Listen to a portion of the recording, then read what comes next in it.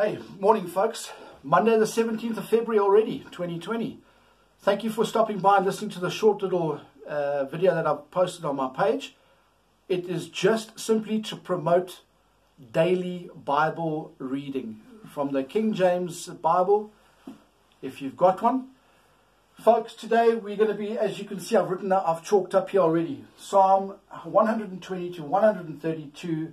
If you're following in the Pauline epistles, reading 3 chapters a day to take 29 days to read through Paul's 13 epistles, we are in the book of Ephesians.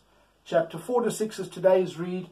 Revelation 22 is the last chapter before we go back and recycle the Hebrew epistles. That's today's read. Some folks ask, well, you know, Carl or whoever the guy is that's promoting the Christian reading, the Christian's reading program, if I can call it that. You need to read so that you've got the scriptures in your frame of reference. And you, as faithful men will tell you, our Christian walk and life does not and will not function on the basis of ignorance. Hence we read. And the most important block of information for you and I as the church, the body of Christ today, is found in the Pauline epistles.